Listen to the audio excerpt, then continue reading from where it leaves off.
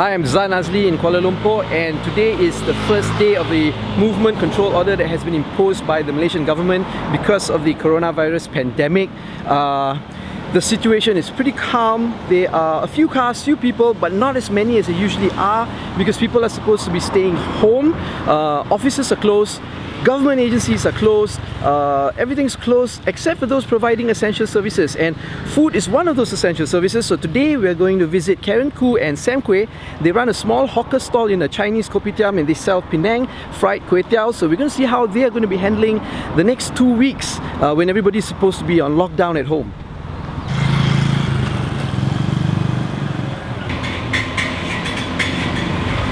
Can you tell me, what is the business called and what do you do actually? Okay, our business called is Penang fried kuih teow, the authentic Penang type of fried kuih teow. Okay, mainly we are doing cater for customer. It's like hawker environment. Okay. How long have you been doing this already? About 5 to 6 years. Of course, we have our fried special kuih teow that we use, and also we have cockles.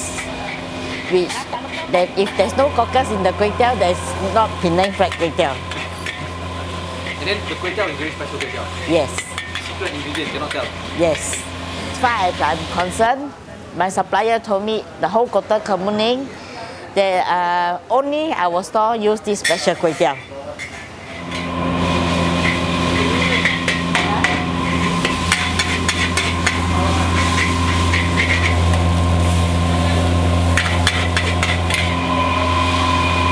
But business has been down slightly, but there's still customer coming around to order.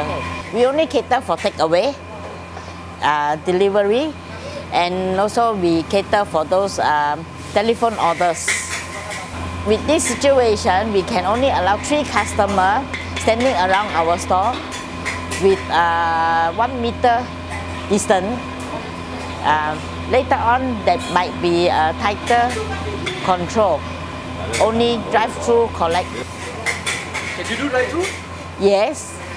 Right in the road, right? Right in the Yeah. Okay. Totally cannot. Once you are caught, you are fined 1,000 ringgit. Caught for what? Caught sitting down at the coffee shop eating. So only tapao, only delivery? Yes. Oh, the morning time I have a tapao. Then after that, the dinner time and the lunch time I cook at home. I don't go out. I felt we have to be self-constrained a bit, you know. Just make sure that things are getting better. Watching a lot of movies at home. It's quite boring, but nothing we can do, so we have to follow the MRO rules, stay at home. Anh煮咗？煮辣啦。一包居州細嘅，定係蝦唔愛蛋？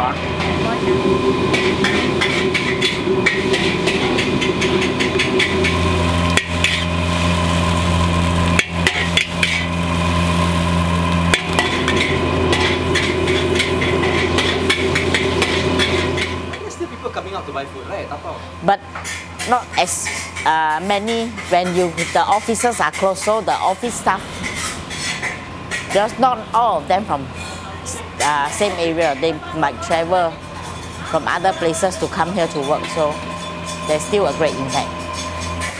We are all hoping for the government to subsidize our loss. Do you think they'll do it? Hopefully, cross your finger.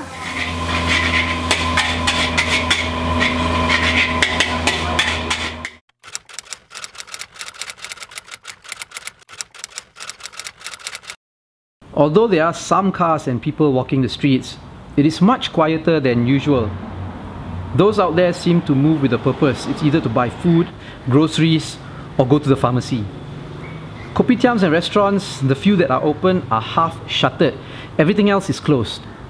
So the number of COVID-19 infected people in Malaysia are increasing by the day, and this has forced the Malaysian government to extend the movement control order until the 14th of April.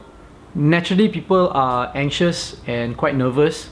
But if you walk the streets, it's quite common that among strangers you see people smiling and waving, and they're giving well wishes like take care and stay safe, and this is quite heartwarming to see. We're not allowed to be going out for no reason, and one of the reasons that we are allowed to go out is if we have to do grocery shopping, and that is when I normally see people out on the streets. When I go to the supermarket, I see people there. There's always crowd control, of course, but you don't have to jostle, and people are kind, and everywhere you look people are smiling, and we keep our distance apart. It's important to keep that social distancing, but people are kind, and the mood, although very tense, you can feel that people are compassionate.